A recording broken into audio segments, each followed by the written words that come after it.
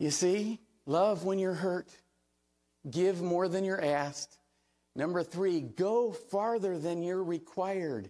Verse 41, if anyone forces you to go 1 mile, go with them 2 miles. See, it was a law. It was a law in Rome that soldiers could force Jews to carry their full equipment for 1 mile, but only 1 mile because it was exhausting and it was degrading for the Jew. And Jesus says, go a 2nd mile. The 1st mile is law. The 2nd mile is love. And think of the opportunity you will have during that 2nd mile. As the soldier asks you, why are you doing this? And you say, let me tell you about my Jesus. The soldier's all ears. On the 2nd mile, right, as you walk along, you are weighed down with the soldier's equipment. You're humiliated, and you're asking to go farther. And you begin to say, yeah, he makes a way where there ain't no way. He rises up from an empty grave. Ain't no sinner that he can't save. Let me tell you about my Jesus.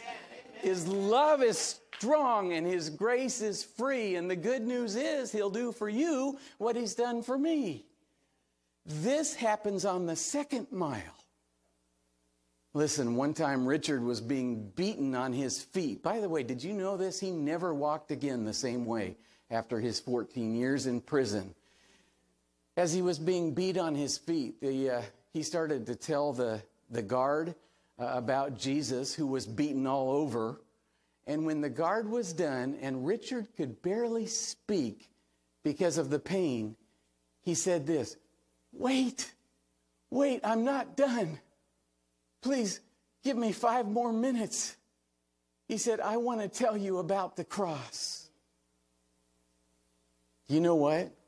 Those communist Russians, they had to keep bringing in new guards. Why? Because the Christians were winning them all to Christ, and then they weren't beating them anymore.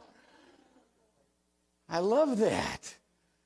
One of my favorite preachers, Stephen Lawson, says this, the gospel requires that we must be willing to go anywhere, do anything, pay any price with anyone. Are you willing to do what is needed to go where he sends you, no matter the cost to yourself?